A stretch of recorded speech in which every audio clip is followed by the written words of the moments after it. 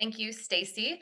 On behalf of the Minnesota Population Center and the Life Course Center, I'm delighted to introduce Elizabeth Wrigley-Field, who's today's speaker in the Minnesota Demography and Aging Seminar. Dr. Wrigley-Field is an assistant professor in sociology here at the University of Minnesota and is a faculty affiliate of both the Population Center and the Life Course Center. She has a PhD in sociology from the University of Wisconsin, and her research focuses on mortality, inequality, and historical infectious disease. Her research has been featured in leading outlets, including the Proceedings of the National Academy of Sciences and Demography. And Elizabeth has a growing list of honors and awards to her credit. She has a residential fellowship this fall at the Institute for Advanced Studies and was the Fessler-Lampert Chair in Aging Studies at the Center on Aging at the university last year. She has received numerous research awards, including an Outstanding Article Award from the American Sociological Association section on mathematical sociology for a recent publication in Demography on mortality and inequality, the Clifford Clogg Award for Best Graduate Student Paper from the American Sociological Association section on methodology, and the Catherine Dupree Lumpkin Dissertation of the Year Award from the Sociology Department at the University of Wisconsin. I should also mention that she has received not one, but 4 PAA Poster Awards. Her talk today continues her research on mortality, inequality, and infectious disease and is titled The Black Deaths America Treats as Normal and How to Stop. So thank you, Elizabeth, for sharing this important work with us. As payment, you'll receive a seminar series mug. And without further ado, I turn it over to Dr. Wrigley-Field. Great. Let me get that screen share. I'm very glad to hear that the mug is not a thing of the past in the pandemic form of the virtual seminar. Okay. So this talk is about racial inequality in mortality, and I'm mostly going to be talking not about pandemics, but I want to start with COVID-19 because the context of this discussion is that we are living through a pandemic that is creating historic inequalities. Really, what I want to argue is a historic worsening of what was already a vastly unequal society. And so I want to show you a little bit about what this looks like specifically here in Minnesota. That's not it. There we go. So here in Minnesota, the dominant narrative, I think, is that we are this island of sanity surrounded by states who are not managing the pandemic as well as we are. And on the surface, that view has a lot to recommend it. Our cases and deaths are relatively well controlled, certainly compared to the states to our east and west, and earlier to our south. But also on the surface, Minnesota is a more equal state than our neighbors and actually than most other states in the US. So 80% of Minnesota's population is white. And so far, the COVID deaths in Minnesota, 80% of them have been to white people. And so that sounds very equal. And what I want to show you is what this looks like. This is using death certificate data for the full population of death certificates.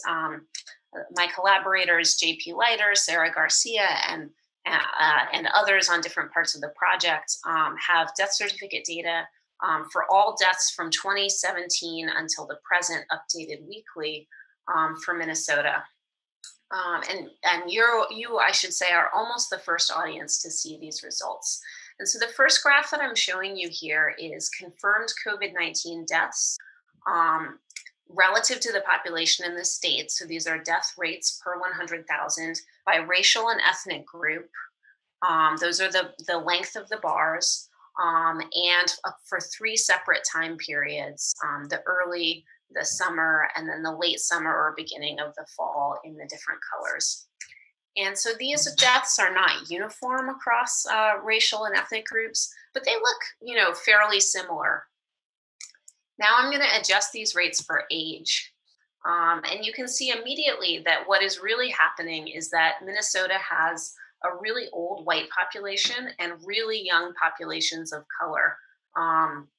Across all states, we have the fifth largest divergence between our average age for the white and Black populations, which is partly reflecting, of course, that we have a big Black immigrant population that tends to be on the young side. Um, and so, one thing that's happened is we had this pandemic that, especially in the spring, those navy blue bars was really heavily concentrated in nursing homes and long term care facilities, which are disproportionately white. And so, that's interacting with this really unusual age skew to create this early wave of deaths that was heavily concentrated in the white population. But when you step back and compare different racial groups at different ages, the risk is much higher for Minnesotans of color. Okay, so that's one kind of adjustment we can do that's pretty basic. But now I also want to look quickly beyond confirmed COVID deaths and just ask, well, how many more people are dying this year compared to the same time periods in normal times? And normal times here means the average of the last 3 years, 2017 to 2019. And what you see here is that in Minnesota's white population, confirmed COVID deaths and excess deaths are really similar.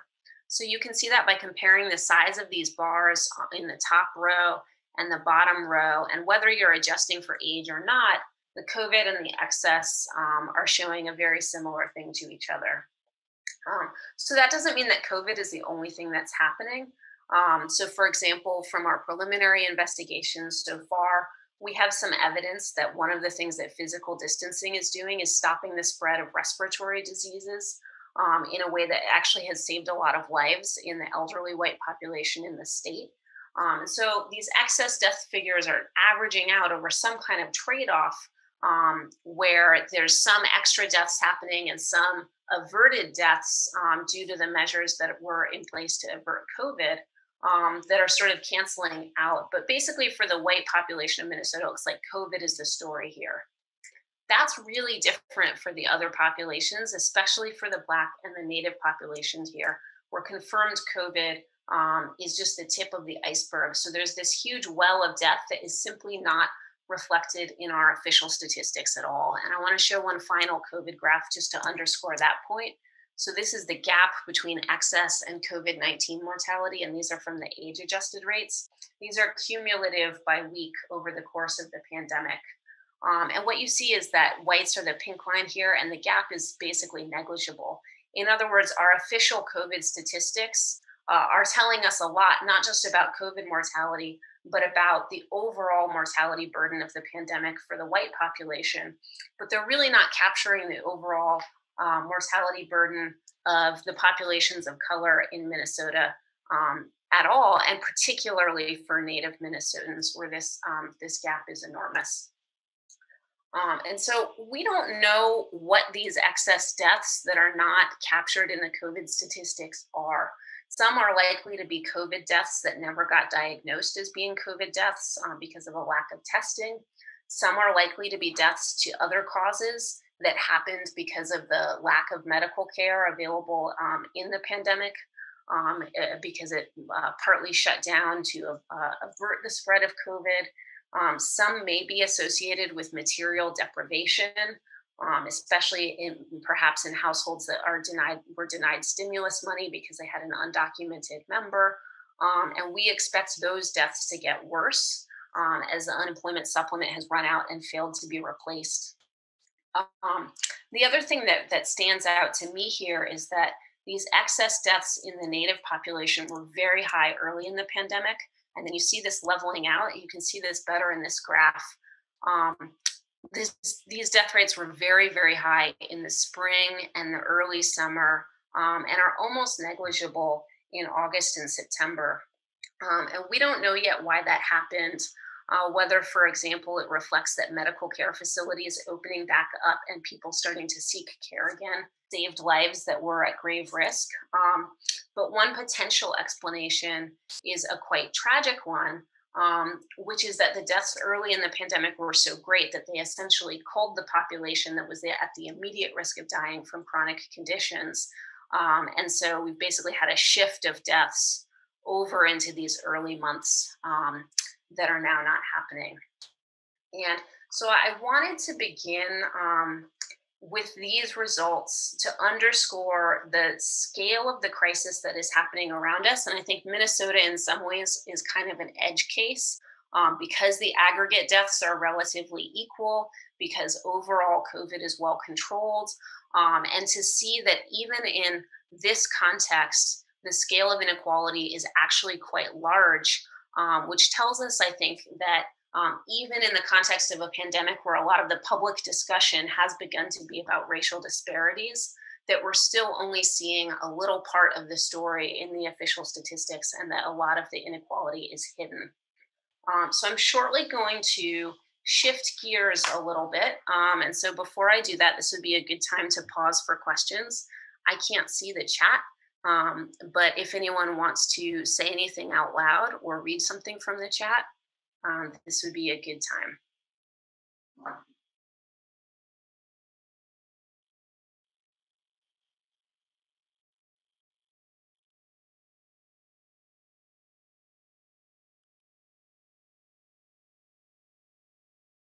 Then I will move on.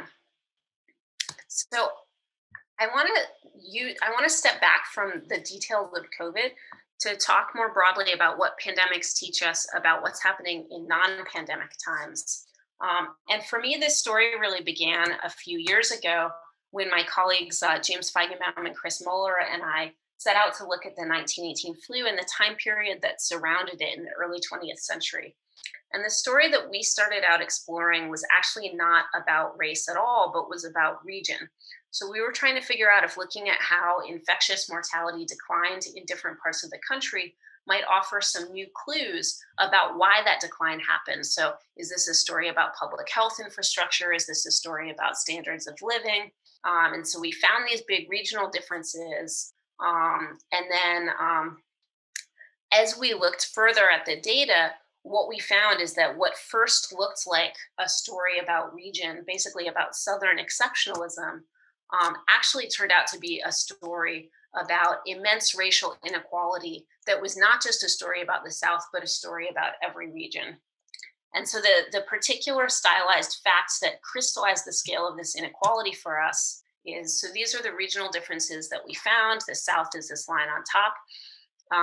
And the part I want to draw your attention to is the 1918 flu, which now everybody is very familiar with, right, producing this mortality that is almost literally off the charts here.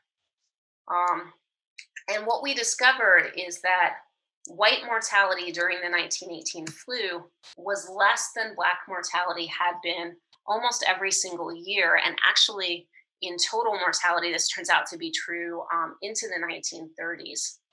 And so white mortality here is this darker line, Black mortality is the lighter line, and this dashed line is showing you the white 1918 level. And so you can see that as late as 1932, the Black line is almost always above that white dashed line.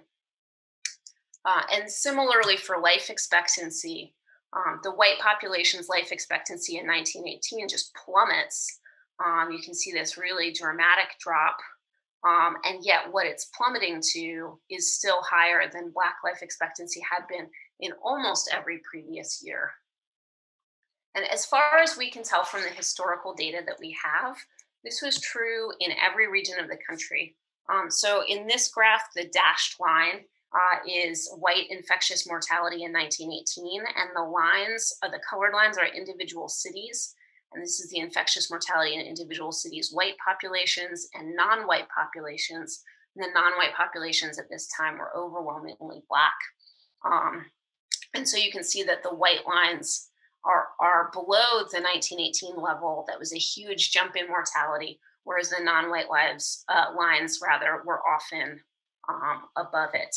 And the reason why we created this graph is actually that when we got these initial results in the aggregate, we didn't believe them. We were worried that we had made a mistake. And that reflects, I think, that 1918 holds this sort of role as this singular mortality experience.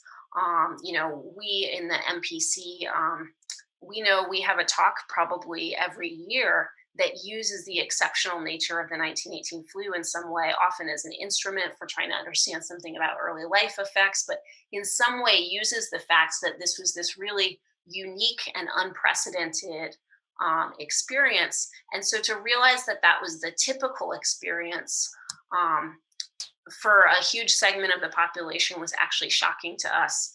And we were very worried we'd made a mistake. So we looked at the data many, many different ways. This was just one of them to confirm that it was true. But all of them gave the same result. I can see, I think, from little notifications that there's questions in the chat. So maybe I'll pause here. Hannah, if you want to ask your question, go ahead. Okay, and I apologize, Elizabeth, but I was just mentioning that my audio cut out, and I was hoping you could go back to your previous slide and show your primary findings of the 1918 mortality data by race, if possible.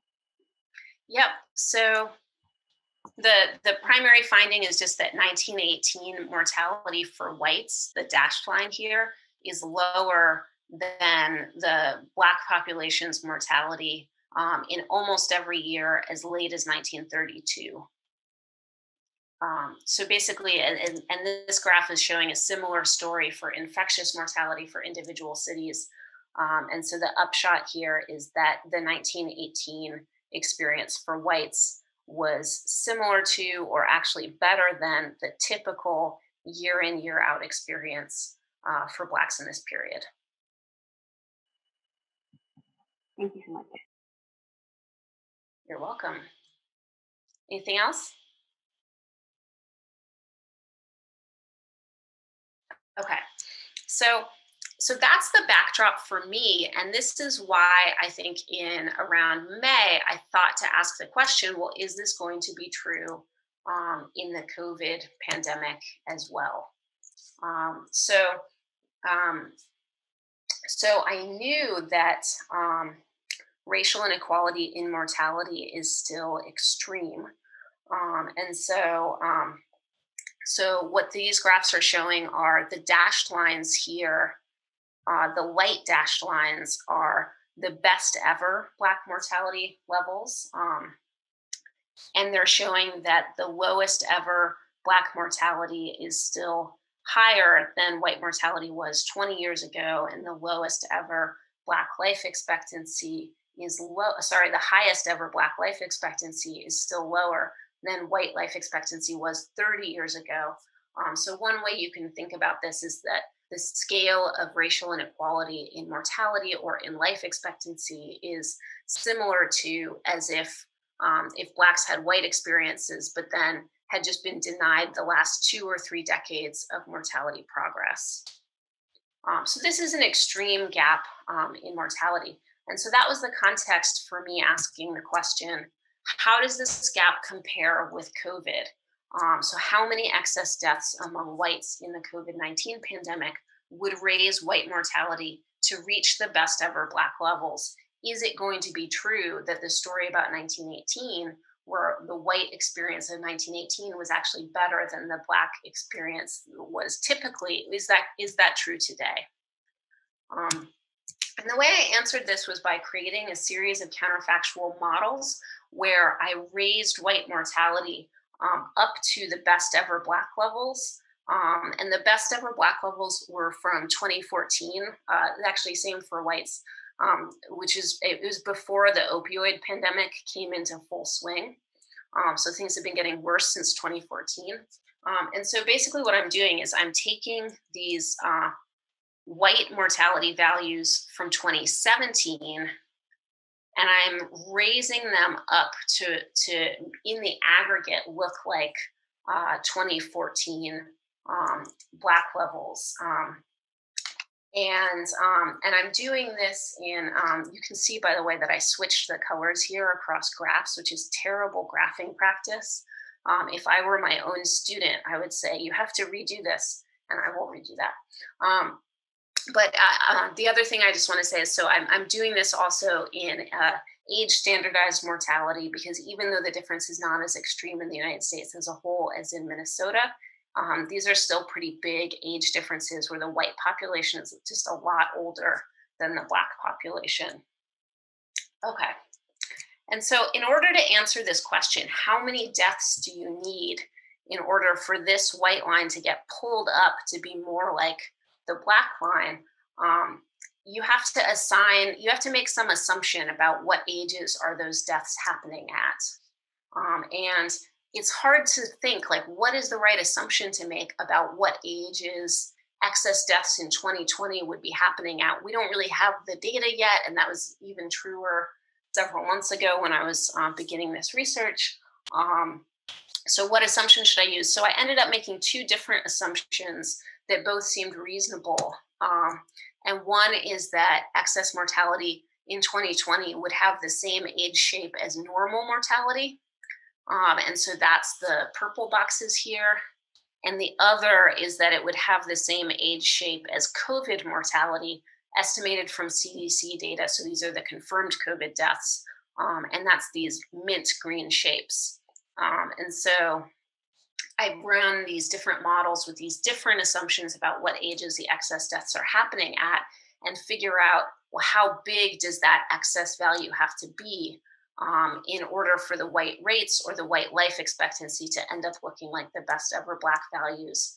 And then I backtrack, well, okay, now that I have the rates, how many deaths is that?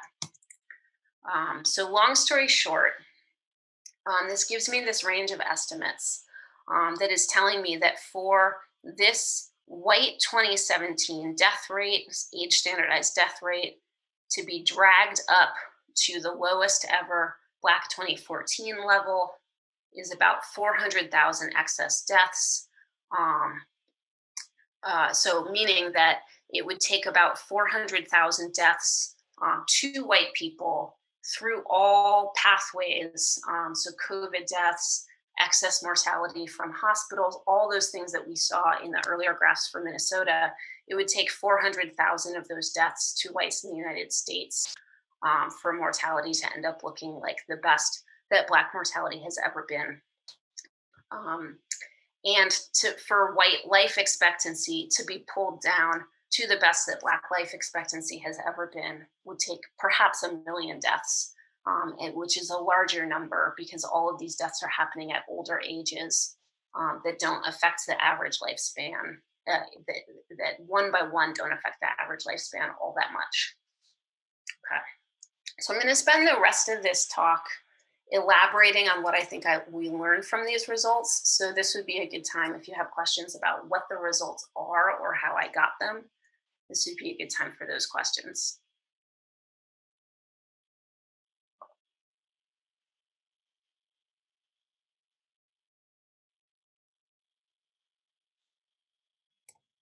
Hi, Elizabeth. I'm curious about whether these results range are based on the two different assumptions, or do the two different assumptions give you different death counts that aren't shown here, or just talk through what those different results were.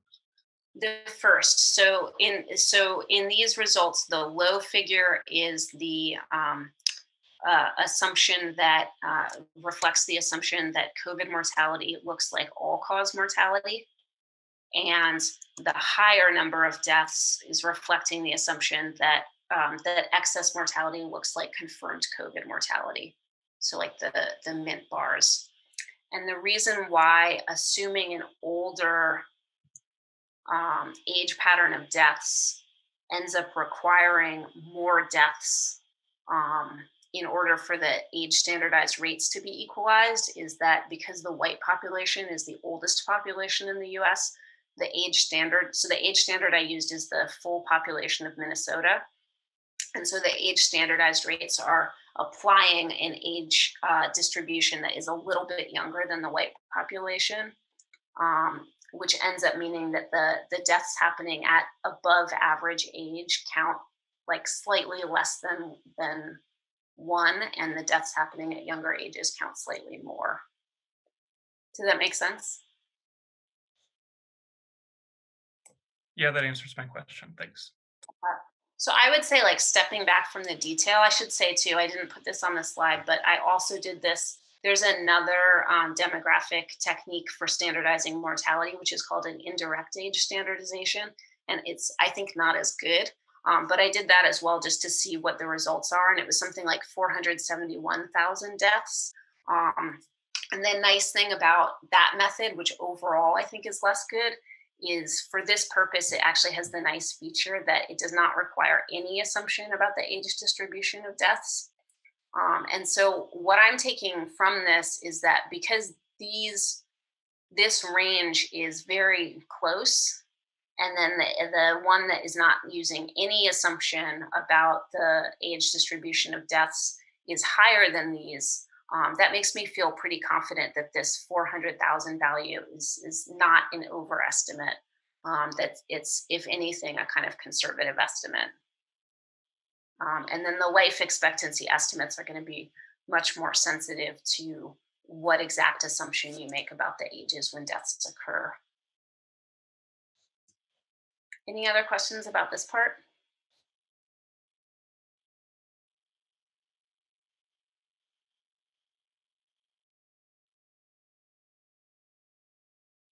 Okay, cool.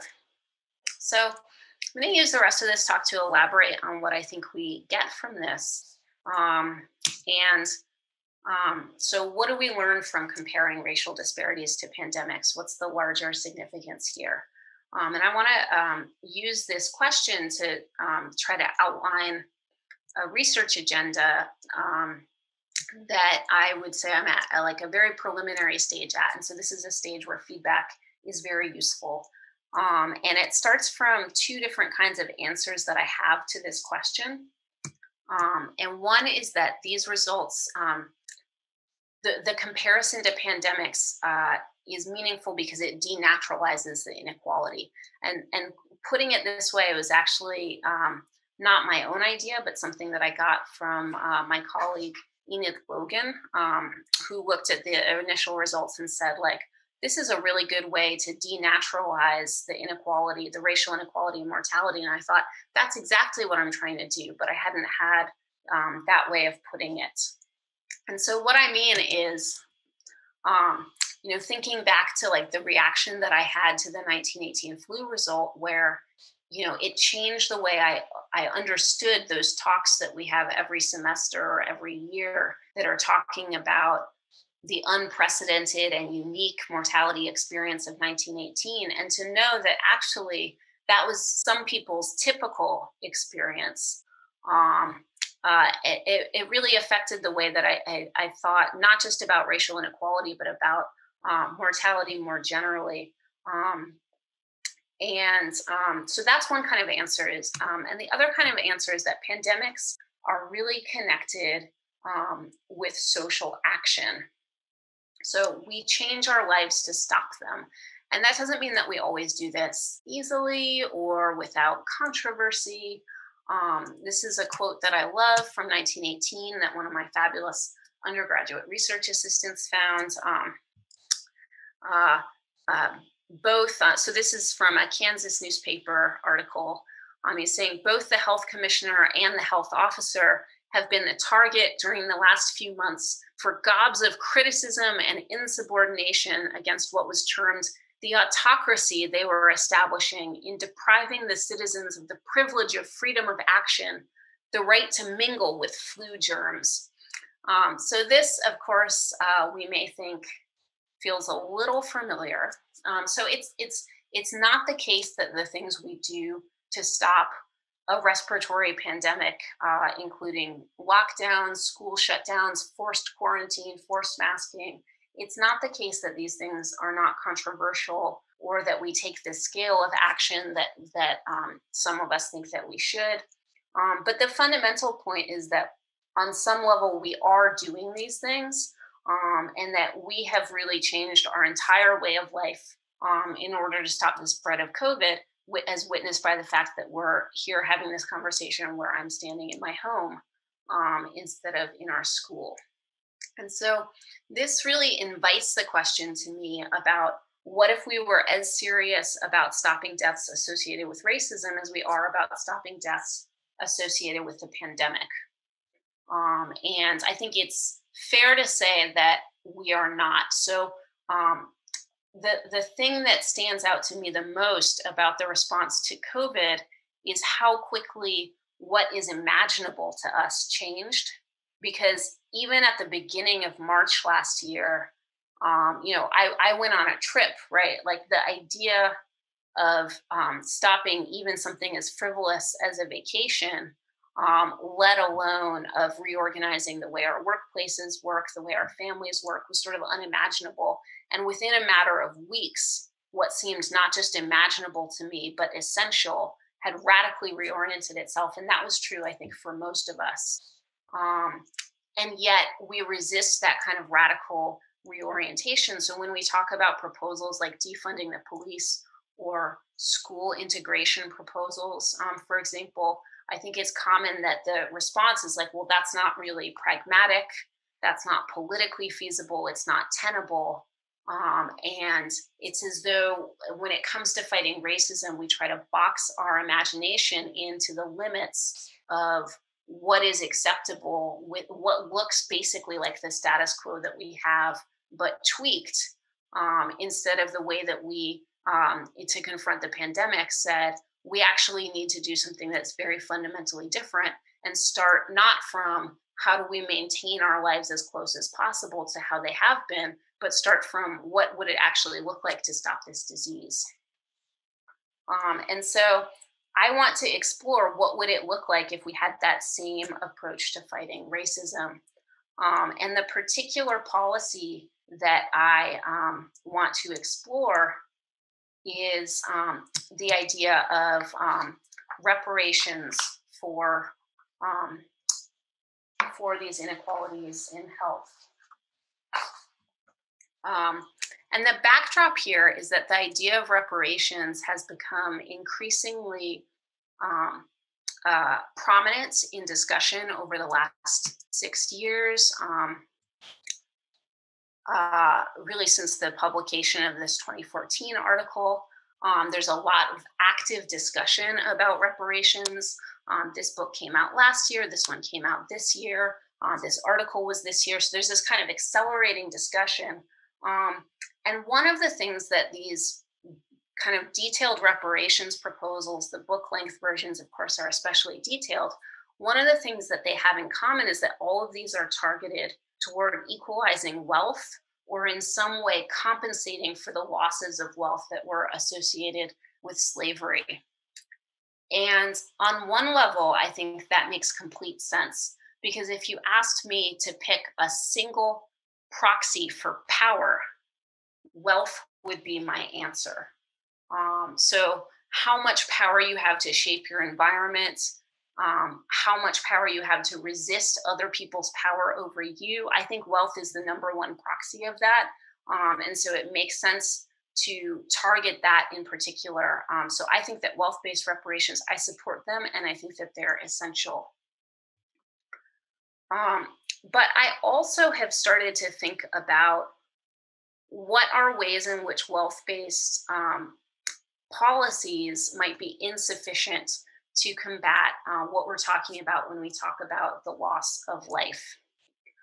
And so the argument I want to make is that the loss of life is a really distinctive kind of loss that has a few different facets that I want to draw out. And one of those is about time. And I want to argue that in the same way that wealth is the proxy for power, that maybe our control over our time is our best proxy for freedom.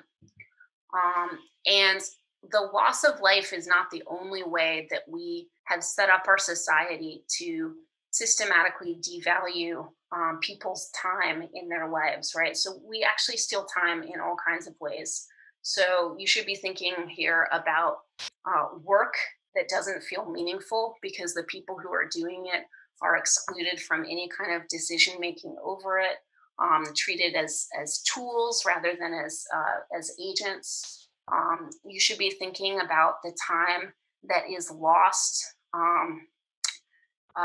to the way that government bureaucracies force people accessing social services to waste their time, time that's lost into commuting or to just-in-time job scheduling. So all of these different things, and you should certainly absolutely be thinking about incarceration and the lifetime that is lost in the most extreme forms of not having control over your life, right?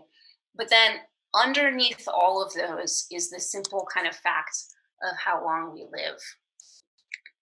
And there are other aspects of other aspects of loss of life that I am thinking about as well. So our lifespans are also about our connections to other people, including connections that can only, by their nature, can only exist through longevity because they are intergenerational. So, like this article that I put up is about the loss to the experience of kin loss and the profound racial inequality that there is in losing a parent at a young age, losing a child, losing siblings. And so there's a very distinctive kind of loss to not knowing your relatives. And I would argue that part of what we get through aging is actually the distinctive experience of like experiencing ourselves at different stages of life. And so that's not just about the total amount of time, but it's something that sort of by its structure can only happen when it's unspooled over decades. The way that we get to reconceptualize ourselves and our concerns and our kind of life projects in different ways through the accumulation of experience. Another way to put that would be we get to learn. And so, like, what is the loss to us when that is taken away?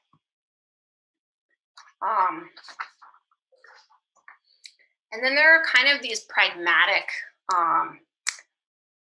losses that are not just to ourselves, but to others. So not just to our kin, but to our polity, right? So this is an article estimating how many elections would have gone a different way if Black people in the United States had the mortality rates of white people.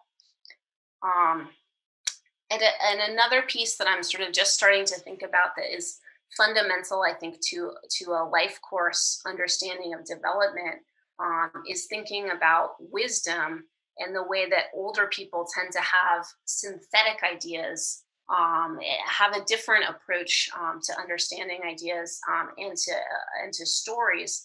And these are losses that we don't have a great way to quantify, right?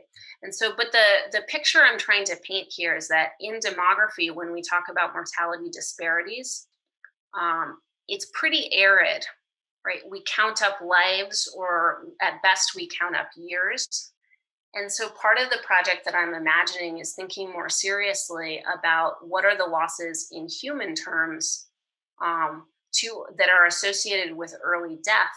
And can we use that to further this project of denaturalizing inequality? And then, oops, sorry, I'm missing a slide here. But so the other piece of the project is what would redress for that look like? So going back to the question of reparations, what could wealth-based reparations not accomplish that would have to be accomplished through other means?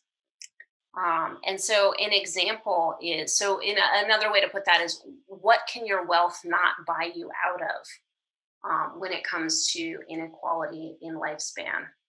And so one example is all the ways that racism is built into medical care, into doctors that take Black pain less seriously than white pain, that have racist ideas and treat patients with hostility and suspicion. Wealth, obviously, by itself won't make doctors less racist. So what would it look like to have a reparations program targeted to health that involves a mass infusion of investment into equalizing medical care? The percent of doctors in the United States who were Black around 1980 was about 5%. Does anyone want to guess what it is today?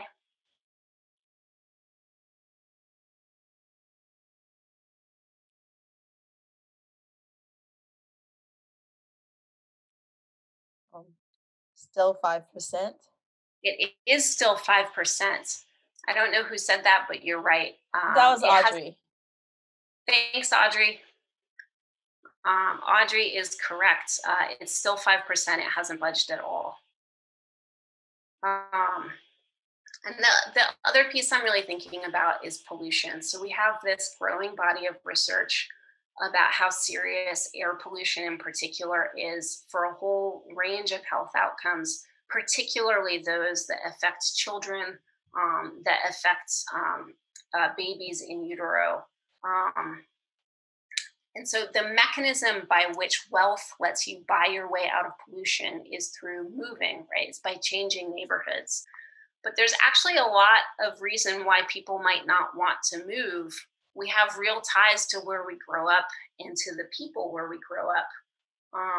And so, the right to move it's a very fundamental right that actually has been at the core of almost all civil rights struggles, right? The right to access better neighborhoods in the post-Civil War period. But also, we might think about what would it look like to fight for a right to stay where you are, but have it be safe. And so we can imagine reparations as a kind of concerted effort to clean up neighborhoods. We can imagine reparations as workplace targeted, right? So one of the things I think has emerged in this pandemic in a more serious way is when I teach my diseases, disasters, and other killers class, I have a ton of pre-med students and public health students. And every semester I ask them, how many of you in your other public health kinds of classes have learned about workplaces as a big determinant of what your health is like or how long you'll live? And it's always crickets. Nobody has. And I think the COVID pandemic has made it very obvious that that's wrong and that workplaces have been kind of missing from too much of our thinking about health because it's so obvious how who's an essential worker structures how much risk people have in the pandemic. But the core argument that I'm making is that when our starting question is not what policies could we have that would tweak racism around the edges, but if our starting question is what would it look like to say that these disparities are unacceptable and to attack them with the vigor that we attack COVID, that the policies that we end up with are not ones that focus on the disadvantaged and their behavior, but ones that ask more fundamental questions about how we could reorganize society with the presumption that these disparities shouldn't exist at all. And so that's the research agenda that in a very broad sense that I'm trying to embark on. And I would appreciate everybody's feedback about where to go next.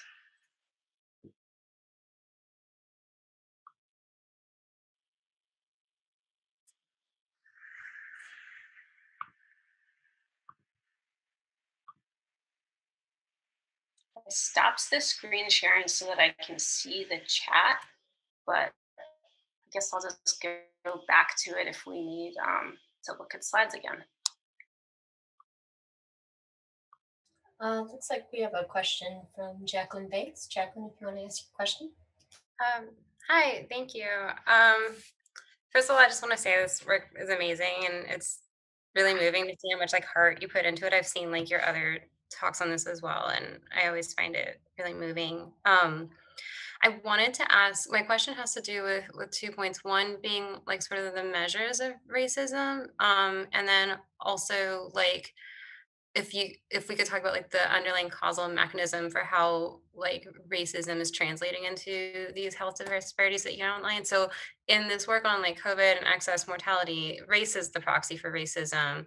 Like we don't really get to see like what like it's obviously not race that's causing the death, right? And so with COVID, we've all been told over and over again that it had to do with age and um pre-existing conditions, but we know that pre-existing conditions are like related to race. We also know that like the people's interactions with the healthcare system and what care they're like able to access would affect their health outcomes as well. So I guess I was just hoping you could comment on like what you think are like the primary causal mechanisms and how we would even be able to tease that apart, because I think that when we're just looking at like the race and like the differences in health based on race, it's very easy as like a scapegoat to say like, well, those people have pre-existing conditions, they have diabetes or whatever, and to not really address like how racism is causing those health disparities. Thanks.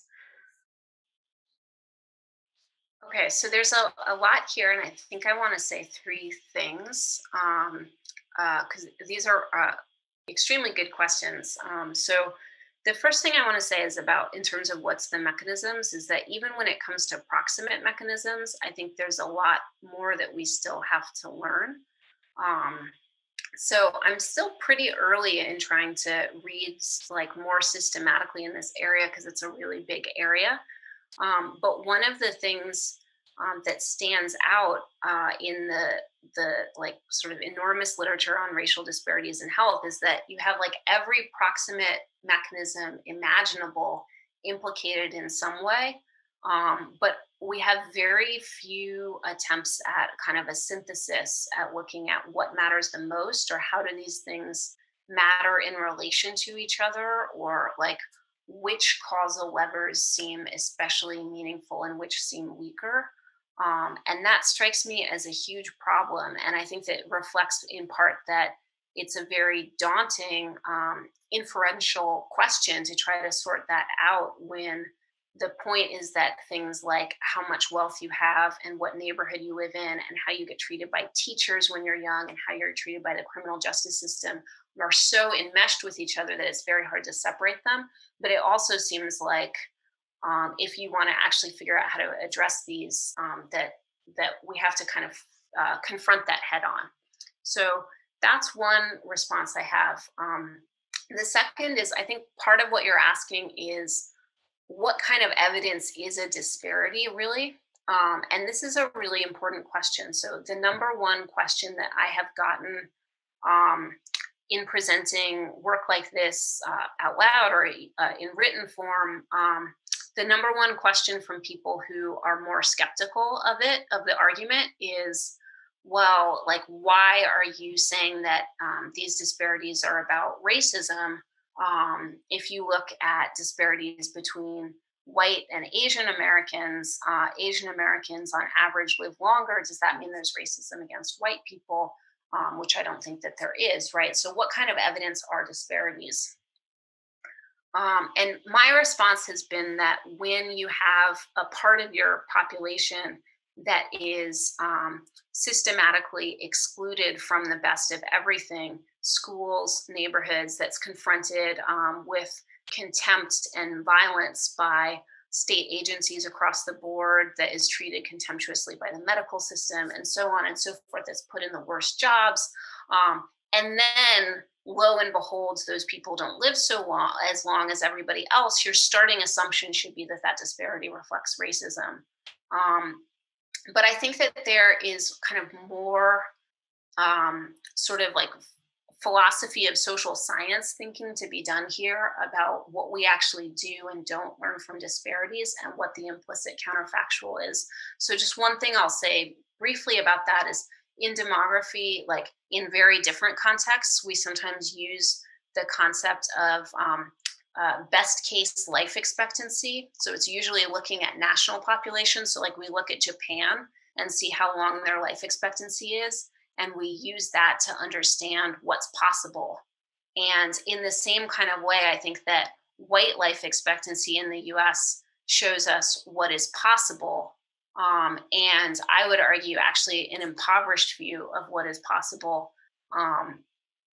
If you think that a society that confronted its anti-Black racism in a serious way would also be one that wasn't so hostile to social welfare programs that actually might extend to everybody's lives. So this is a kind of minimal view of the lifespan that it's possible for a society like ours to offer to populations on average.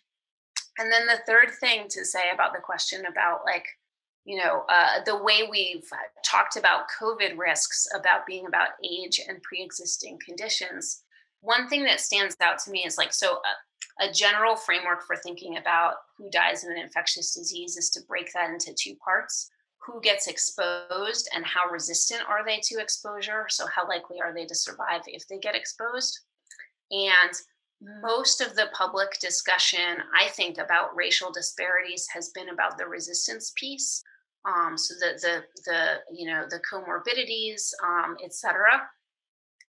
And I think it's too early to say this for sure, but the evidence that I'm seeing from different studies suggests that actually in the case of COVID, the exposure piece is probably where more of the action is. And so it really is about essential workers and about who's living in crowded housing and multi-generational housing more than it is about who can resist the pandemic once exposed.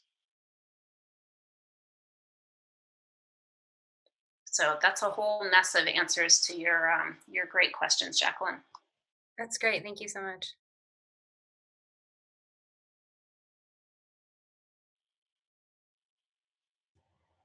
Looks like we have a question in the chat here. Okay, so Liz asks, what do I think about modifying the ACA to have greater insurance subsidies for groups with worse health outcomes? I think that's a great idea. I think there's a lot of ways you could think about using ACA metrics. Because one of the things that the ACA did that I think we talk about less than the kind of universalizing is overstating it, but the expansion of insurance.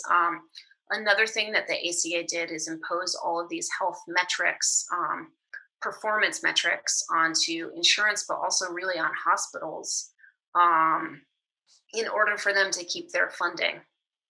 And I think that the outcomes of that are mixed.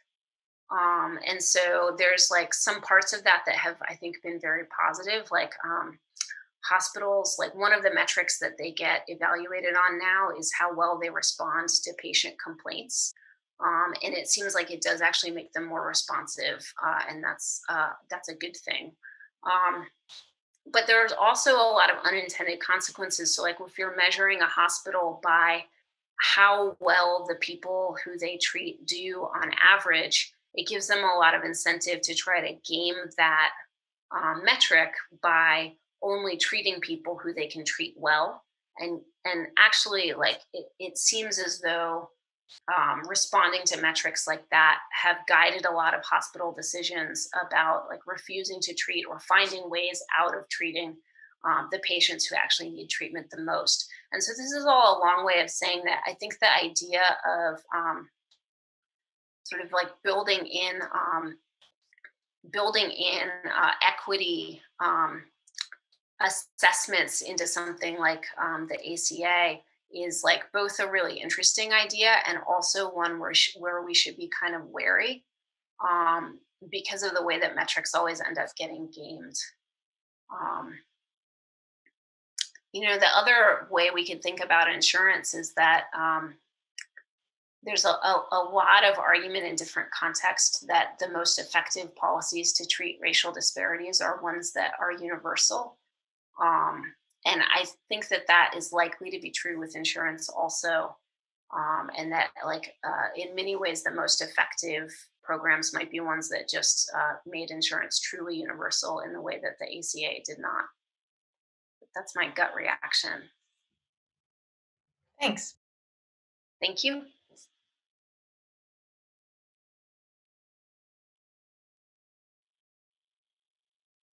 There's no other questions in the chat. Does anyone have one? Oh, now there is. Okay, so Julia says 2 comments. One, thinking about this from a cumulative disadvantage perspective, what would this give us for understanding the accumulation of health disadvantage occurs over the life course? So identifying inflection points where the timing of interventions would yield the largest bang for our buck. I really agree with that. I think it's an important way to kind of organize how to proceed in this literature where the results tend to end up saying like everything matters, right? So that's what's sort of overwhelming about this literature is like you have a million different studies about different factors and basically what they amount to is that like every aspect of the way our society is organized is unequal and furthers inequality. And then it does create this sort of issue about, well, where would you even begin then in designing policies to address or ameliorate that? And so I think it's right to look for inflection points as a way to kind of get at what are the fundamental things that are really mattering. And then the way that I'm a little bit torn about what I'm saying is that I also think that sometimes when we talk about cumulative disadvantage, there can be a tendency to become very passive about harms that have already happened. So to say, for example, that if the places where we get the biggest bang for our buck are in very early childhood interventions, to extrapolate from that to saying that when people are a little older, we can't do anything. And I think you could see this in some widespread responses to the poisoning of the Black population of Flint, Michigan, through its water supply being very unsafe. There was this tendency to talk about the children who then had these extremely unsafe lead levels as though, their lives were sort of irreparably ruined.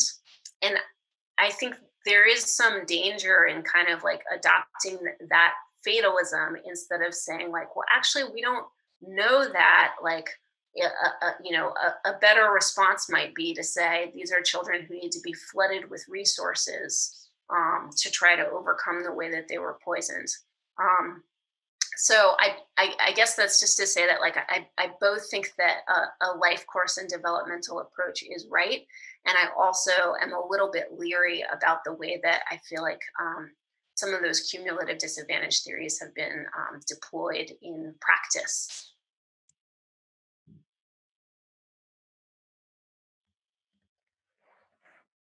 All right, we have time for one more question.